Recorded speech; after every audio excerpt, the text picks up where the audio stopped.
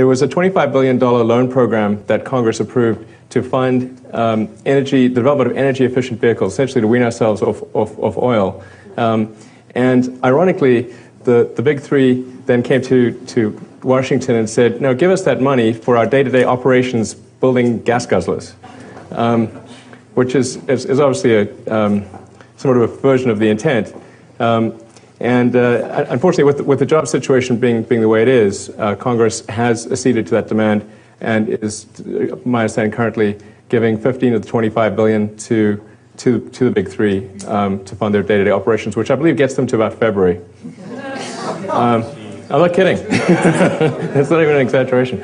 Although the Speaker, Speaker Pelosi, has also said that as soon as the new administration comes in, they're going to replenish that fund. So I think it'll be okay. But certainly, if you have the opportunity to express to anyone in DC or in the press the importance of developing clean energy vehicles, please take the opportunity to do so.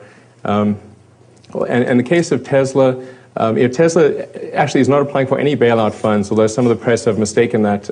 What Tesla has done is applied for funding to develop lower-cost mass-market vehicles, and it's essentially the exact intent of the legislation.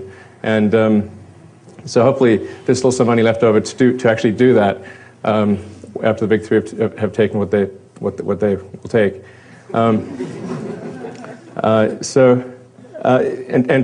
The Tesla Roadster, I think a lot of people are familiar with that. That's the two-seater sports car. In fact, my car, which is production unit 1, is parked outside. If anyone's curious to see it, there's also a Tesla sales and service center on Santa Monica Boulevard. So if you want to pop in and take a look at the car at that time, you're also welcome to do so. We're about to deliver our 100th production Tesla next week. And that's, interestingly enough, our 100th customer is Sam Perry. If anybody watched when Obama won and Oprah was crying on some guy's shoulder,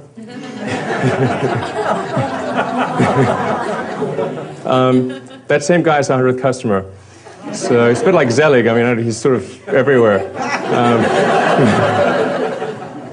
So anyway, he's a really great guy and lives in the Bay Area. He's going to take delivery of his car on Tuesday. So I'm going to hand him the keys personally and thank him for being a customer. So, there's an important point about Tesla, which is whenever somebody buys the Tesla Roadster, even though it's a $100,000, $109,000 sports car and it's kind of a fancy sports car, every penny that Tesla makes goes into development of lower-cost mass-market vehicles. So the company doesn't issue any dividends, nor will it ever.